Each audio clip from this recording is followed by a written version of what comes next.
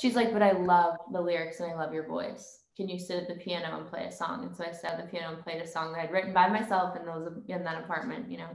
Mm-hmm. And she was like, let's do this thing. I want to sign you. And I was just like, I'm having a little bit of whiplash here. I don't know. Thank you for having me. I'm excited. I'm Adam, by the way, and this is about you and your journey in music, and we'll talk about your new EP as well. Cool. I'm excited. Awesome. So first off, you're wearing the sweatshirt, but you're born and raised in Detroit. Is that what I read? Yes. Talk to me about that. I grew up there. My dad was from there. My mom was from Ohio. Pretty boring, but my dad was in the car industry. Okay. And I love cars, all American, especially American Muscle. You probably noticed the cover of the EP. Yes. On an American car. But yeah, it was a great childhood. I mean, it was pretty cold for most of the year, but we spent the summers at the lake.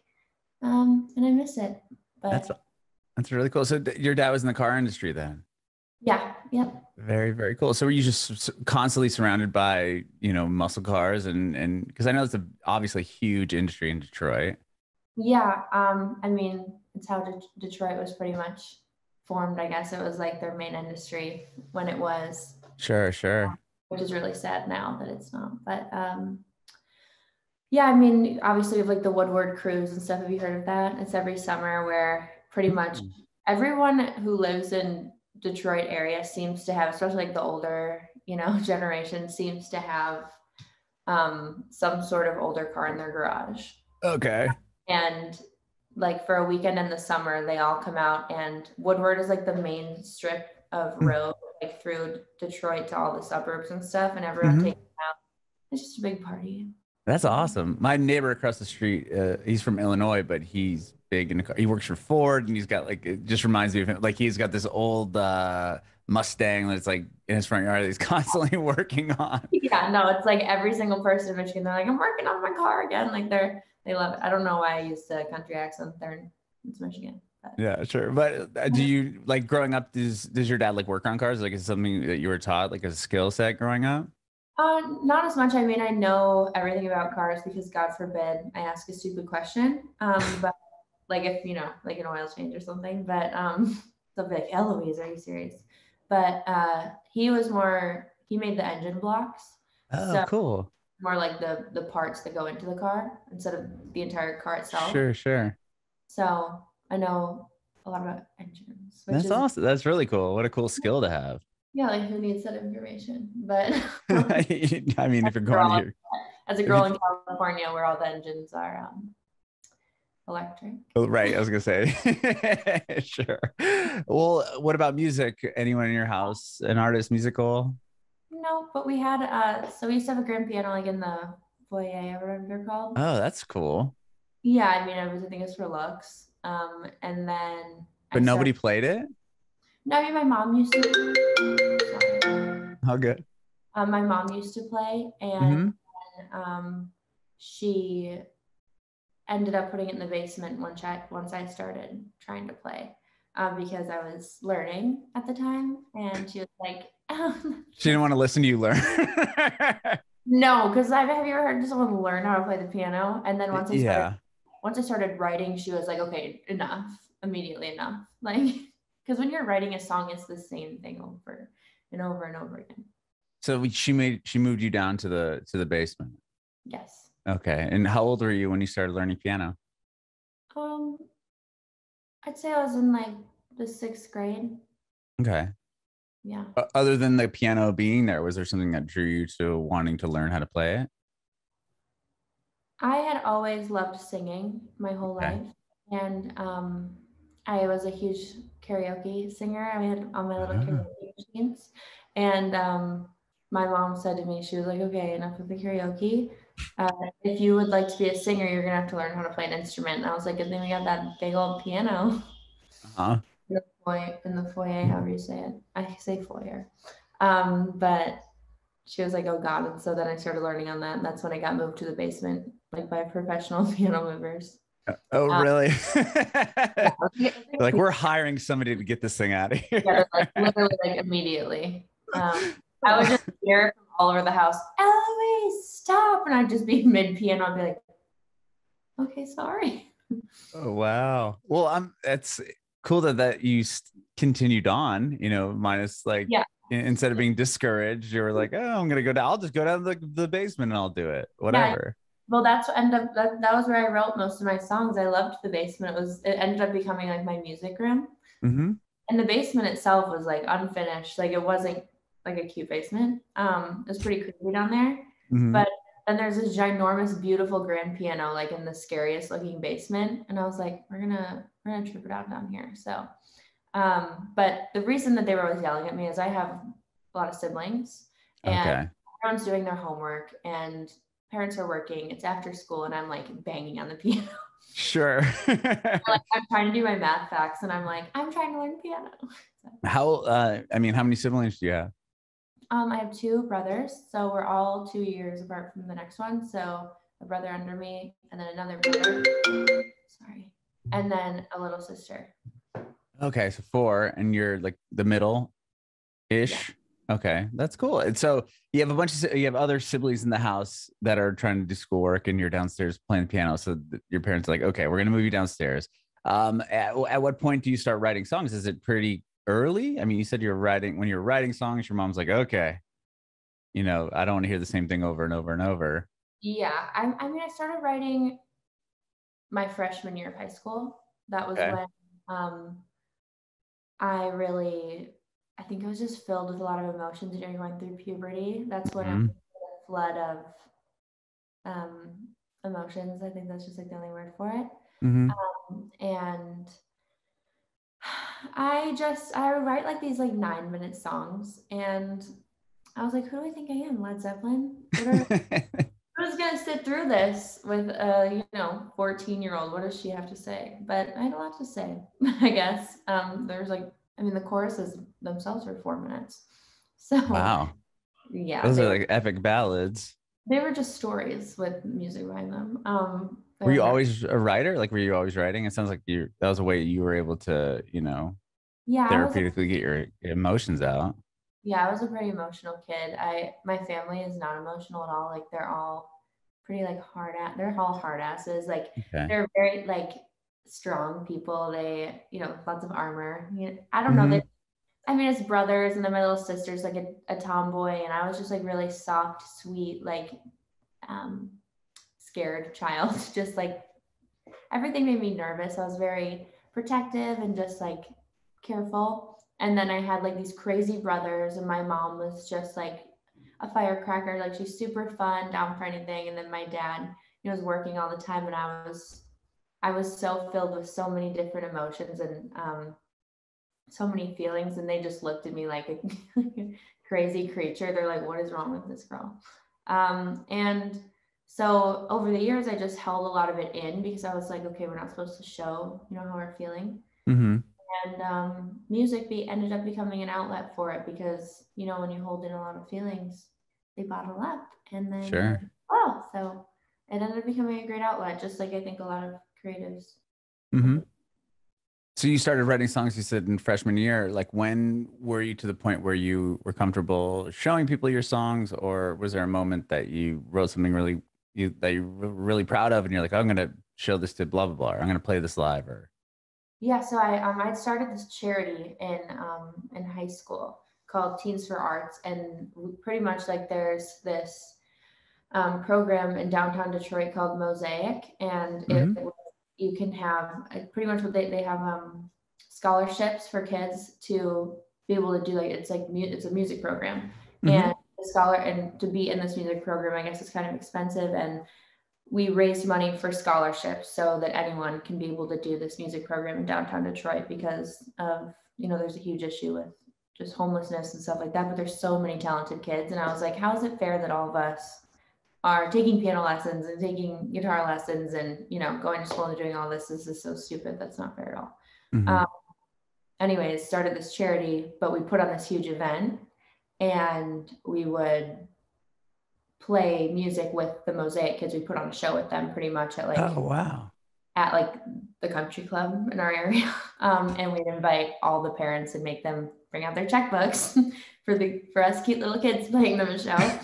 Sure. You know what we were doing. And we'd have it catered. Obviously, when we're children, we can just be like, can you help us with this? Right. We ended up raising $1 million over the 4 years. Oh And man, that's awesome. yeah, no, it was crazy. I think it's what got me into college for sure, because my ACT score was a joke. But I think it was like a 17, which I don't think it gets much lower than that. I can't remember, to be I honest. put on my calculator, which I'm pretty sure you need for like the entire thing. You're like trying to do the math on like I'm paper. just Like, like, wait, I'm like, excuse me, I think I need a calculator. He's like, yeah, you should have brought that. I was like, okay. I'm gonna guess. I was like, I'm not trying to go to college anyway. But anyways, I had played a song at one of these charity events, long story short, and all of the other parents that were there and stuff were like, Wendy, did you know, my mom's name's Wendy, did you know your daughter wrote songs? She was like, yes. They're, and you know, they had gotten some good feedback. So from there, that just gave me the confidence to keep doing it. I think sometimes you just need, for at least for me, I need like a little gold star on my forehead to like keep yeah, going. validation that you're doing what you should be doing, kind of. Yeah. And so I just kept doing it. And then, so this was my end of my sophomore year of high school, or junior. That's impressive to start like a charity like that. What was, you just had this idea like, you know what, we should be able to provide lessons for anyone, and then you just reached out to some people and got this charity going? Yeah, I mean, so it's incredible. I had played sports, but wasn't for me. And I didn't have any extracurriculars then. I just went and played music in my basement every day after school, and I finished my homework in school every day because I wasn't paying attention in the other classes. So like I'd get homework in first period, and then in second period I'd do that homework. So anyways, Sure. It's actually priorities. It's actually really smart. But by the time I'd get home, I'd have no homework. And so I really prioritized my music, and it made it, I didn't find school too hard. ACT was a little harder, but I had a lot of free time, and I absolutely have truly always loved music, like not in a cheesy way, but I just have always loved it. And I like, it didn't feel like work, if that makes sense. Like I wanted to have meetings with people. I felt those were the things that like got me going, not school and like field hockey games and all the other stuff my friends were just like obsessed with. I just didn't do the same for me.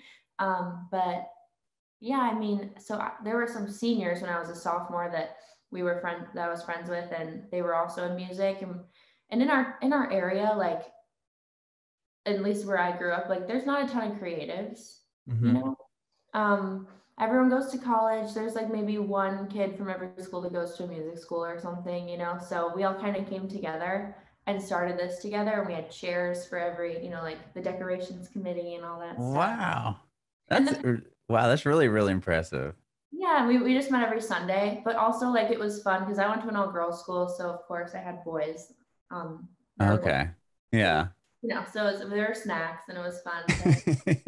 So, anyways. Wow. Okay. And then you end up attending college in Detroit, or did you move out of state, or not go to college? I didn't go to college. I did get into USC, which I just, wow, my little bragging moment. I think that's huge. It wasn't for my ACT scores, that's for sure. Wow. I mean, I grew up in Southern California, and I could not get into that school. I could tell you that much. I don't know why I got in. Probably because you raised $1 million in 4 years with a nonprofit that you started. I think it helped. I think that definitely helped. I remember sitting with my mom. It was like a birthday treat. My dad got us to like go get a spot treatment when we were on my senior spring break, because I didn't go on spring break. And I'm sitting there and I'm like, why do all my emails say congratulations USC student? I'm like, that's so weird. They put that like on an email when they haven't told you yet if you got in. My mom's like, are you stupid? And I'm just like, should I have gotten into this school? You know, and I'm like, that's just really weird that they would do that. She's like, you dumbass, go into your email right now. And I saw it and I was just like, oh my God, I got in. And then like a week later, I was like, do you guys care if I don't go to college? So I didn't go. Your dad looks at the price. He's like, yeah, of course not. Like, yeah, that's the thing. My dad didn't go to college. My mom went to school, and they're like, no, girl, you do you. Like, as long as they're like, so what are you gonna do? I'm like, I'm gonna move to Nashville. Okay. And Wow. Okay. they're like, all right, do you want to tell us more? I'm And you seven. just decided, yeah, you're like, I'm going to Nashville. I love songwriting and music, and that's where it's happening. Yeah, Is that the idea? yeah, I had such an appreciation for songwriting, and at the time, like I knew nothing about LA. I'd been here once, and it just seemed really scary at the time. Like it still to me is scary. Like it's large, you know. Just Mm-hmm. like, figuring out the whole place is so crazy, and I I had been to Nashville like 3 times, and so I was like, okay, that place, you I'm know, familiar. yeah, I know Nashville. I've been to Broadway. I've snuck into Tootsie's with my mom and my aunt.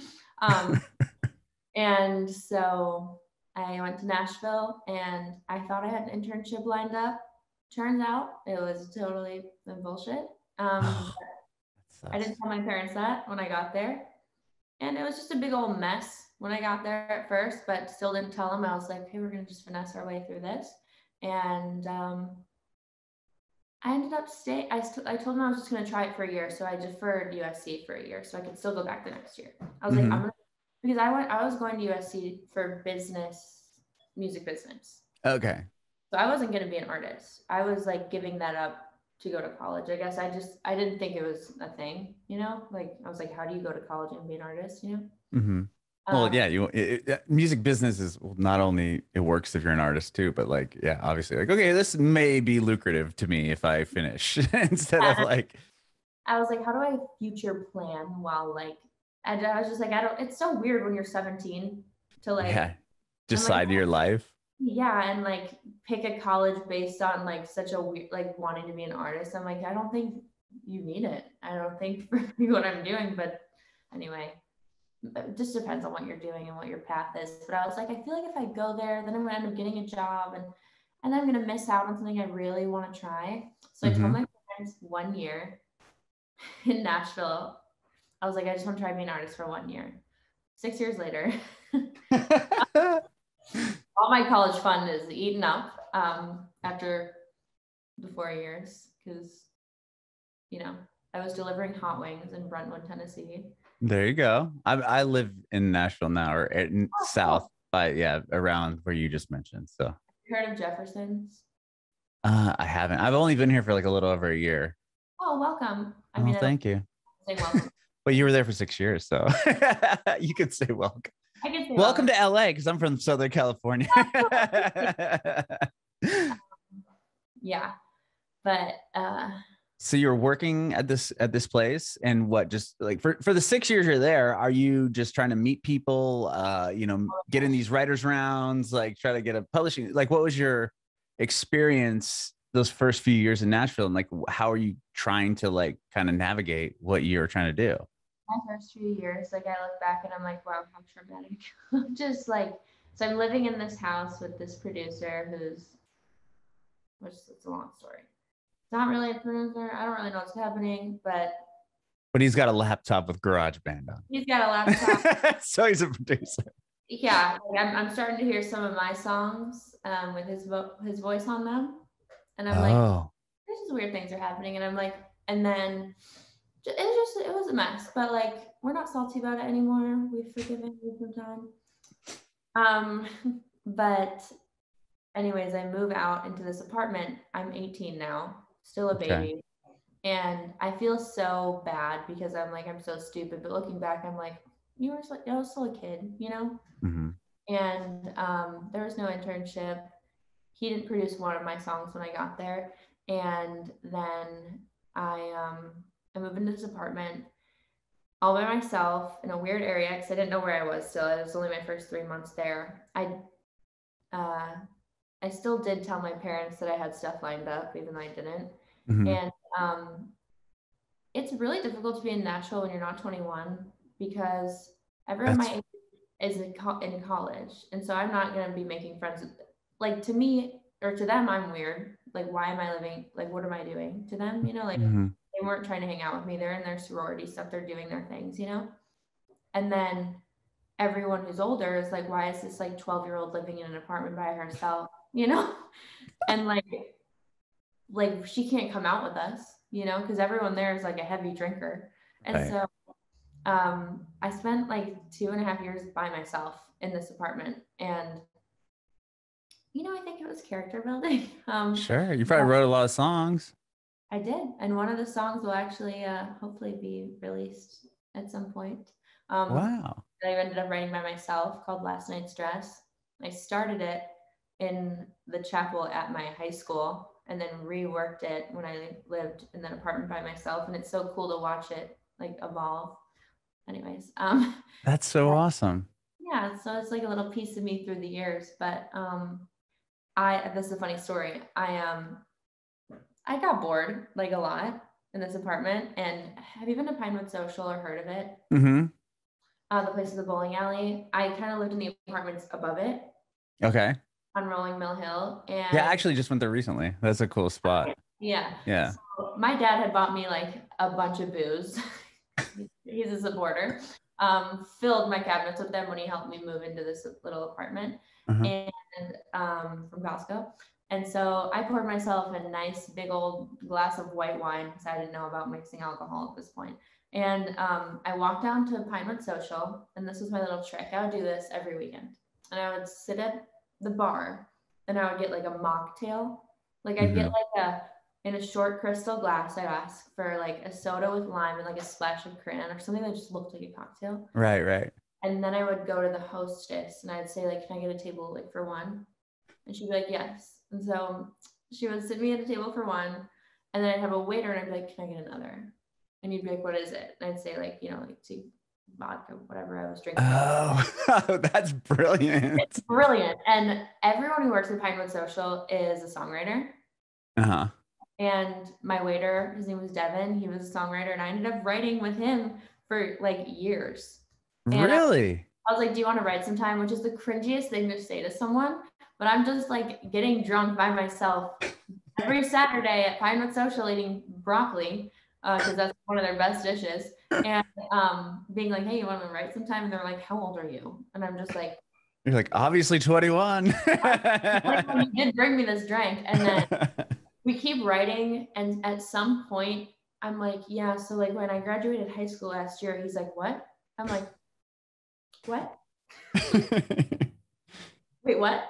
You're like, I meant college. Like, I meant college. I meant my master's or whatever they're called. Anyway, so that was a funny story, but that is funny. That's the hustle. Like I was like, everyone, no one's gonna write with, like everyone who has a publishing deal is not gonna write with me, you know? They're like, who is this? Like truly, like, and also when you're a young girl who like doesn't know anyone, it's hard to be taken seriously, and you have to move your way through. But also everyone there wants the exact same thing, so it's really hard to set yourself apart. Now it's just like it made me realize how much I wanted it, because looking back, I'm like, how did I do that? Because me now, I'm not saying I'd get discouraged, but I'm like, that's a lot of work to put in. Yeah. It's a grind. I mean, to do that for 6 years, like what happened to where you're like, oh, like there must have been some sort of milestone moment that you were like, okay, I need to stay here. Like this happened. So this is working. And then obviously you get to LA, and like, how does, what was the path between that? So I had a lawyer, his name's Jeff Colvin, because I gotten advice from a studio engineer there that I need a lawyer. Like that's the first thing you have to do. So I get a lawyer named Jeff Colvin, and he told me, because I was like, what do I do next? Like my parents are on my ass. They are asking me what I'm doing every day. And I'm just like, I'm writing, even though I'm writing like at this point with other people, maybe twice a month, because it's so hard to find rights. Right. Yeah. People making your rights. And he's like, I would get songs recorded with a professional producer that are your sound, find your best ones, and I'll send them to publishing companies. So I used the rest of my college money which was a lot, and it's expensive to get stuff recorded. Like it's so much easier when you have a company to like, and being an independent artist that's why I was working at Jefferson's, and which I mean, those were dark times. Like I smelled like onion rings for like months. Sorry. It wasn't for me. I made no money. Anyways, I should have worked at like a clothing store, but I was just doing everything I could. And anyways, I record these 6 songs. I send them to my lawyer. I don't hear back for like 5 months. I mean, my parents are calling me every single day because they're helping me with my rent. They're helping me with groceries. Like they're like, what is happening? I'm like, they're getting ready to move me home and I'm going to work in my mom's store. And I'm like, oh my God, this has gone so poorly. Like this was the worst decision ever. Like all my friends are about to graduate like a year and a half from college. Like all this time has passed. I've totally screwed up. And no one replied. Like, I guess no publishing companies replied. Turns out I don't know if he ever did send the stuff. I think there was like a miscommunication. I reach out again. He does send the email. And that same day, Carla from Big Yellow Dog was like, I want to meet with her right now. Oh, wow. And I was like, oh my God. Well, that worked. Literally a week before my parents were going to move me back. Oh, and, wow. Yeah. And I'm in like an Amazon dress and Converse. And because my car is broken down. And so I have to get like an Uber there. And I get to this meeting. I walk in and she's like, I love Carla. She's funny. If you ever meet her or know more about her, this is just her personality. She found Meghan Trainor and Maren Morris. So she is a publisher, but she's also like, she finds artists. Like stars. Yeah. And I was really hesitant towards a publishing deal because I was like, okay, like, and now I'm going to spend all my time writing for other people, you know, not to be like picky at this point, but like, because I don't really have for that. But anyways, I walk in and she's like, who are you again? You know, like, I don't remember your music, because that's kind of her personality. And I was like, I'm Eloise. And she's kind of joking, like she kind of sees how you react. Yeah, sure. That makes sense. She can vibe you out. You're like, yeah. And I'm as cool as a cucumber because I'm just like, at this point, the music industry so far has this is not, you know, then the nicest, sure. And we play one of the songs that I had spent all that money on recording, and she's like, I hate it. I hate the production. The production sucks. I'm like, oh, that's good. This is going well. She's like, but I love the lyrics and I love your voice. Can you sit at the piano and play a song? And so I sat at the piano and played a song that I'd written by myself in that apartment, you know. And she was like, let's do this thing. I want to sign you. And I was just like, I'm having a little bit of whiplash here. Yeah. And I walked out and she was like, I just like your thing. And I'm like, trauma, you know, like just years and drama. And I called my mom and she was like, oh God, we were going to move you home. And I'm like, okay. And then the pandemic hit. Oh man. So this happens right before the pandemic? So and so by the time the signing finally goes through, the pandemic hit. And real quick, what song was that song on either EP that you've released? The one you played for her? Yes, The Other Side. Oh, cool. Yeah. So then the pandemic hit and then my heart was broken. This is not a sob story. This is I'm just telling it in like, I love, this is amazing. This is so, I love to hear this. There's great things that happen to me in between, but, and then I write in like a huge group of songs over Zoom. And, then I put out like this little EP. Pete Gambarg from Atlantic hears it, and we go into the studio with Dave Cobb. We record 3 songs, and then he was like, I want to sign you. And I was like, oh my gosh, like, but it was over Zoom. And I literally was so shocked because when I was in high school, I used to wish every single day at 11:11, right before lunch, I was like, I wish for a record deal. I wish for a record deal. Like every single day. Cause it was just I didn't even know what a record deal meant. I just knew that it was like Hannah Montana, I think, had one. Like, right. Well, yeah. Any artist you probably knew at the time was all on a record Yeah, company. so it's just like, that's all I want. That's all I want. Just like, get me out of this school, get me out of here, get me out of Michigan. And it was so wild because it was at my kitchen counter when I found out, and then I just like closed my laptop and I went to my workout class. It was like so. And then it was 11/11 when it happened. No, I wish. Oh, I thought that's where you're going. I was gonna be like, oh. Maybe some clickbait. Let's just say that it is. Okay. That's insane. Wow. So you get the deal over Zoom, and then do you move at this point? The other side was done, right? That's what they heard. Yeah, so That record. He heard what I thought it was, and he was like, I had thought that people wanted to hear upbeat, fast, happy songs, and I'm just not that girl at all. And he heard what I thought it was, and he loved it. And as I kept writing, I would send these songs that I thought, record A&R people wanted to hear. And he was like, I want to hear the songs that you wrote on the floor of your closet in your apartment. And I'm like, I have so many of those, Sure. And I'm also like, this is a match made in heaven, like that he actually wants this. He is the best. And I will always speak very highly of him. We listen to each other. I have such respect for him. And I feel like a lot of people don't get to say that about their A&R at a label, but he just wants me to be me. And I also know that he knows everything that I don't about the industry. So it's a really great match. That's fantastic. So with Sad Bird, are these songs that you had from that time period? With these songs that you wrote in your bedroom on the floor, or at this now with this new record, is this all new stuff? All brand new, yeah. Okay, so tell me about putting together this new record and how different was that? Are you in a studio with producers and different people at this point in a position that you weren't in, working at the restaurant and trying to write from this apartment? Yeah, so it did escalate a little bit. Okay. A lot of it was still over Zoom, but I'm writing with people I'm huge fans of, and Sure.